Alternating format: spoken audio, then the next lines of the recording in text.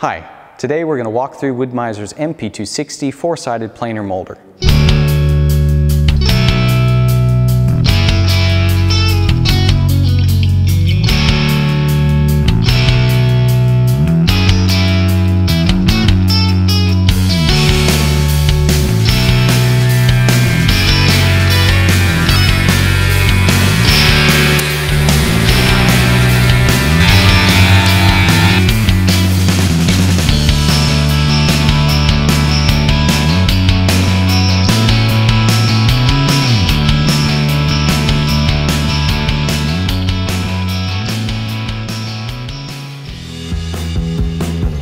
While being affordable and easy to use, the MP260 turns rough sawn wood into a variety of finished wood products.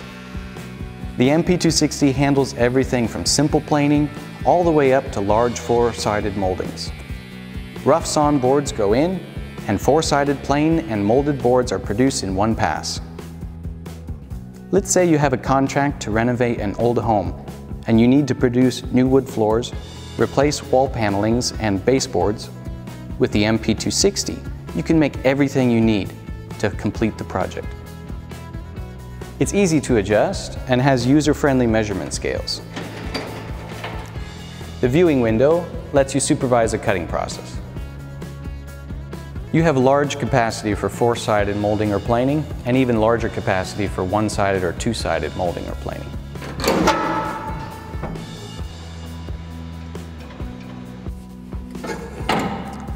The MP260 comes with a full set of planer knives included in your purchase. Additional knives, profiles can be ordered through Wood-Mizer. At the control panel, you start and stop the cutter motors and power feed motor.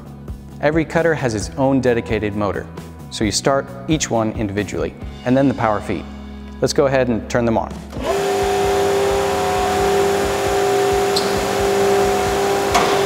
You also have the stop button and the emergency stop button. Power rollers move the wood through the machine. You can adjust the feed speed of the power rollers right here.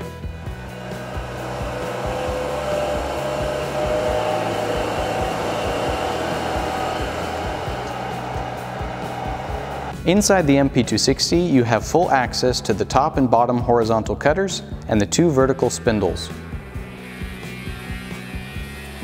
The feed rollers press down on the board and move it through the machine.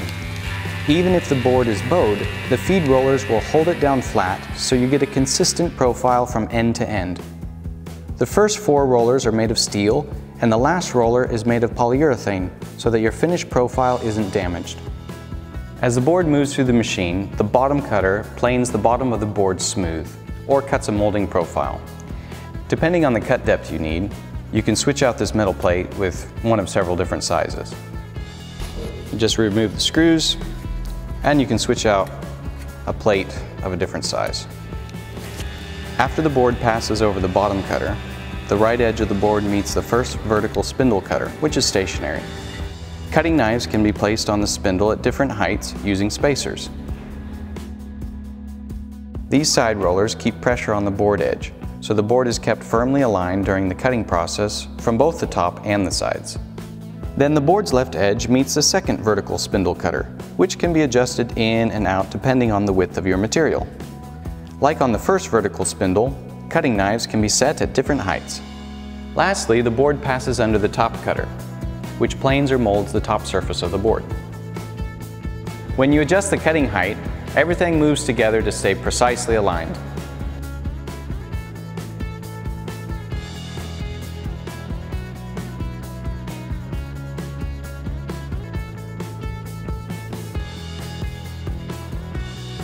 There are various extraction points located near the cutters to keep the chips from building up.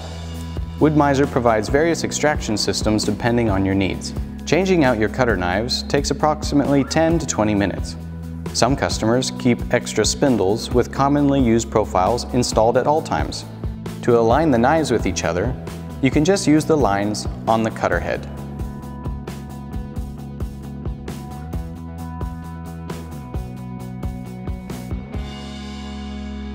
With Wood-Mizer's range of sawmills, kilns, and planer molders, you have everything you need to process your logs from rough-sawn timber into final wood products.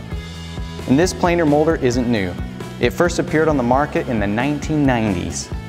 The Swedish company that produces them is now a part of the Wood-Mizer family.